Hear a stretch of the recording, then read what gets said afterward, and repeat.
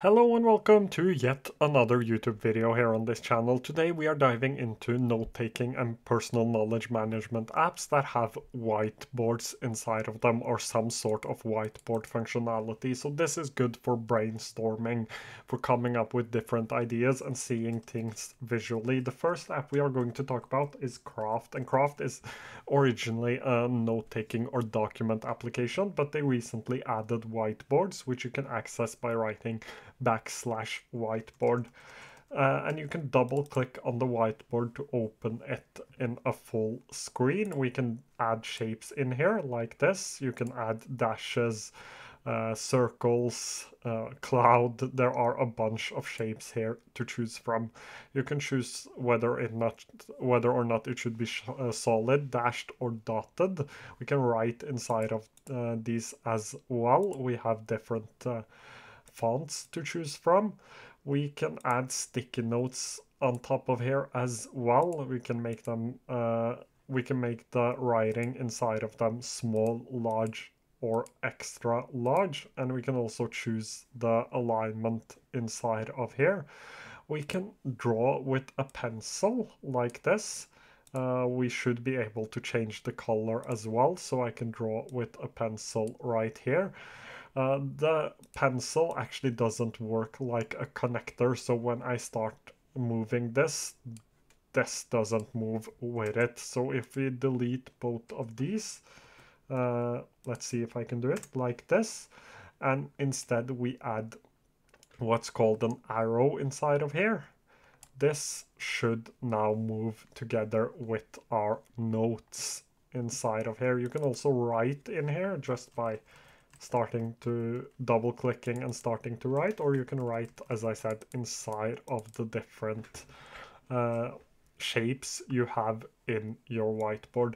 I actually like this, not because it has great functionality. It is a whiteboard similar to a lot of the other whiteboard applications, but I think it's beautifully designed. I like the fonts, I like how everything matches beautifully together, and Craft overall is a really beautifully designed application, so this actually fits to the overall theme of the app.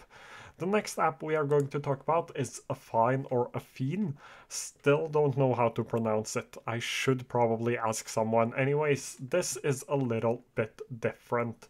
So just as an example, I will use this Start With Why, the book by Simon Sinek. I can change this to the edgeless view, which is basically the mind map view. We have some of the same functionality as well. I can add shapes, I can add text, I can add images here as well.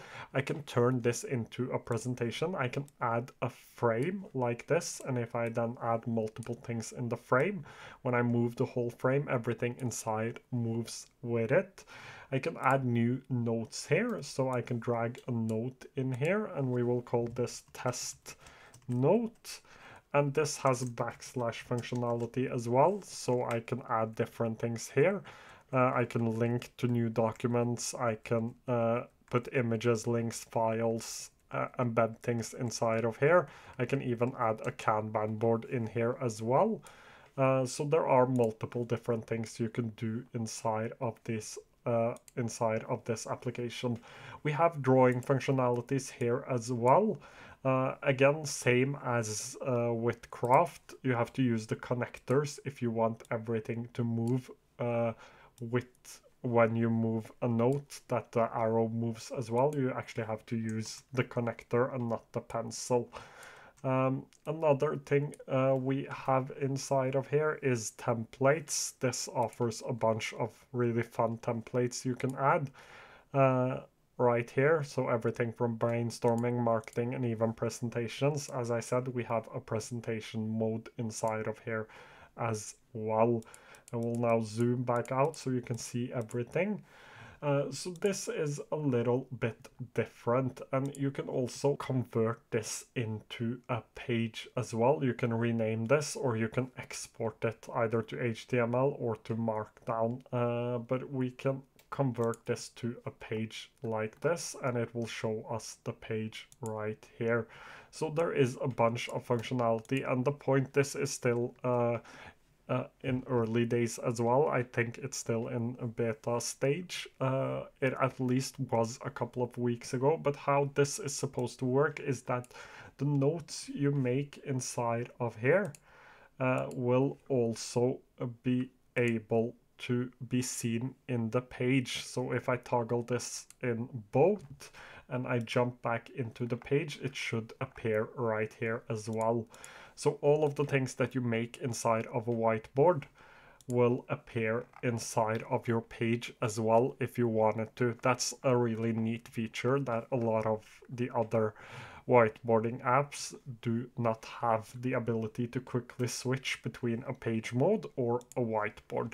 So that's really cool about Affine and what makes it so special. Another one that has these whiteboarding features are actually Obsidian, where you can create new canvases.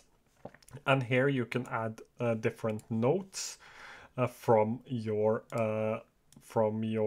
files or inside of your Obsidian. You can add sticky notes right here to keep on writing. So these are sticky notes. You can change the color of this, and you can change the color of this as well.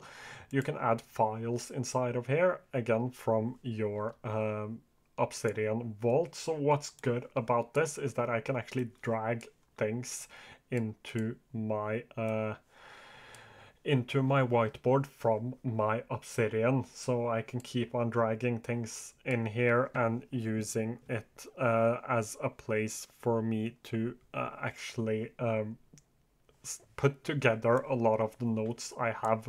So let's say I had a lot of notes here, a mind map. I can create a new one and I can give this script YouTube video.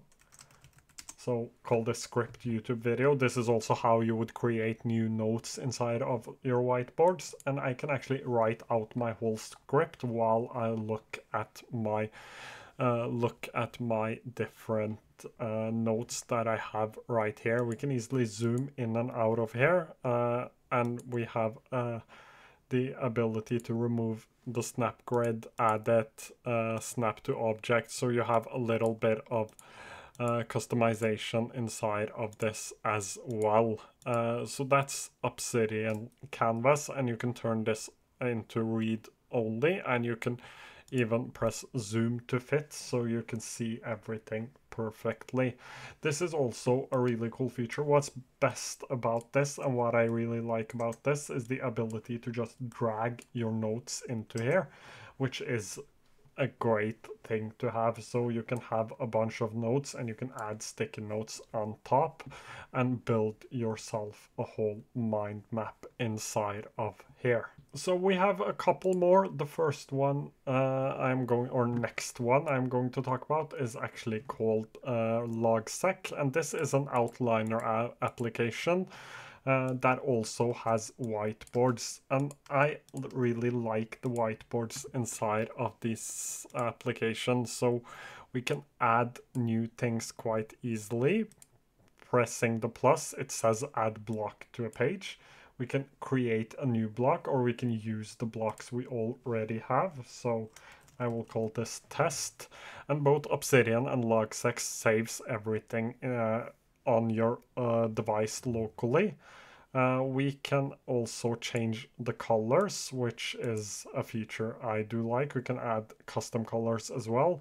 Inside of here we have the connector as well, so we can connect to different notes. So I could connect another note right here. So this will be test note number 2.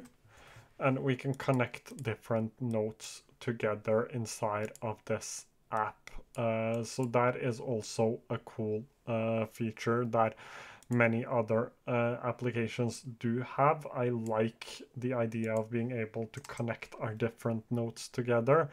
You can add text right inside of here, so I could just add text. I have an eraser and a way to highlight.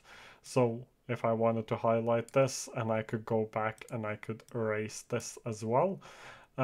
And I could draw inside of here as well. Again, with the other just like with the other applications, if you draw and you move things, it won't move this as well, so you will have to use the connector. This also, just like Obsidian, uses the blocks you already have or the nodes you already have inside of your logseq. I don't have anything inside of mine since I do not like to do outlines. That's why I need to create new ones. But as you can see, you can search your graph to find things. Just like with Obsidian, it is great, a great way to actually build a mind map and have bring on all of the nodes that you think are relevant on this project from your workspace. So another great one, but this is an outliner application, so just remember that when you are trying to choose which app you are going to use. The next one is called Heptabase, and this is a little different because this is one of the more visual note-taking apps. So the whole thing is centered around these cards on a canvas. So not the same whiteboarding features as many of the other applications, but it is still a whiteboard. You don't get the ability to draw or add text, but you can actually connect things using connectors right here. And you can also toggle this on to show backlinks and how things are linked together with backlinks. This has the added benefit of having databases as a part of their cards as well, and this is just overall a more visual approach to note-taking. I know that things like Obsidian can have databases as well, but I wanted to mention this because databases are a part of how you organize inside of this app using the super tags. But this is, as I said, a more visual approach. You can easily add new cards into your different whiteboards as well, and you can actually add things from your journal page as well, because this has a journal page, so you can write things down here and you can add them on top of your whiteboard. And as I showed you, you can also open the full card library and add different things inside of here as well. The last app we are going to talk about is actually a project manager that a lot of people use as their second brain. And this is Clickup. Clickup is probably not the best note taker on this list, but it has whiteboarding features. So we can add our whiteboard right here, and it offers you a bunch of different templates. I will not use any of them right now, but we can add our ClickUp items inside of here. We have the ability to draw in here as well. And we can add shapes just like in many of the other ones. We can add sticky notes. We can add text right on top of here. And we can also add connectors between objects. As I said, just like all of the other apps, you can draw lines as well, but connectors, when you use connectors, when I move one thing, it moves the other thing as well. We can also add a full-on mind map inside of here. So mind map, and we can go on adding different things to our mind map, which is another cool feature. Clickup is known for having everything, so every feature you would like, this application probably has it, which is both good and bad. As I said, we have templates, and you can also upload images here as well. You can use your docs from your Clickup. This doesn't look as good as I want it to, but you can do it. So you can add different documents from your Clickup docs. You can add Clickup tasks in here as well. So this is an urgent task. I have to take out the trash. I can add this inside of here as well. And I can also actually add Figma, Google Docs, Google Sheets, Google Slides, and YouTube. So here you have the Figma one. You can add Google Docs in here as well, Google Sheets, Google Slides, and so on. and you can easily paste the URL to get it inside of here. I actually don't use any of these, or I use Figma for work, but I can't show you any of that, so I will not test this right now. Clickup offers a little bit of everything in their whiteboards. That's just how Clickup works. They offer everything. That is Clickup for you, and that covers all of the different productivity note-taking apps that has a whiteboard functionality in them. If you have any questions, feel free to leave them down below and I will try to get to them as soon as I can. Thank you so much for watching today's video.